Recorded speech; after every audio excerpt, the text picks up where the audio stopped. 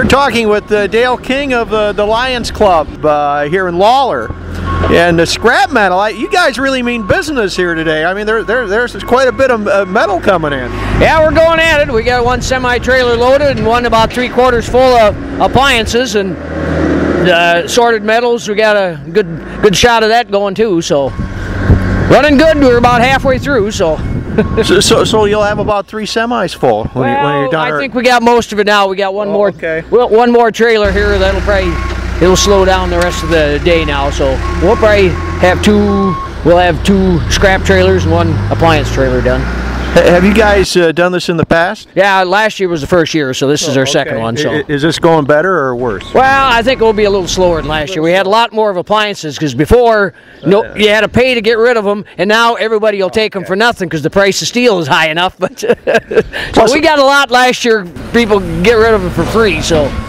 I'm kind of impressed here, and you do have a very active Lions Club here in Lawler for such a small town. You usually see them in a little bigger towns, but Lawler, you guys really go at it. Yeah, I think we've been club for probably 7 years now, so then we got roughly 35, 40 members, on a steady basis. So, and like most of them, we are men and women, where New Hampton still stays with the men, but. Okay.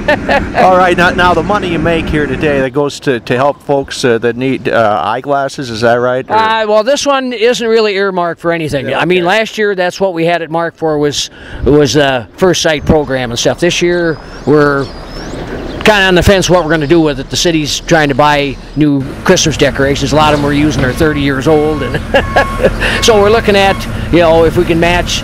The city has some money to put into, and we kind of got this one, and we got a chicken barbecue that's going to be coming up at the end of June, so we're going to kind of pool the monies and see what we can do around town as far as lights and playground equipment for the park. So.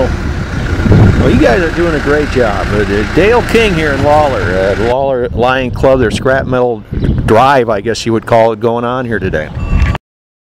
When obtaining the coverage you and your family need, an insurance agent is only as good as the service they provide. And John Cuvalier of Insurance Associates of Lawler will provide you with the best possible service. Plus, John is an independent agent. So if it's for your auto, your home, your farm, your crop, or your business, you can trust John Cuvalier of Insurance Associates of Lawler. Give him a try.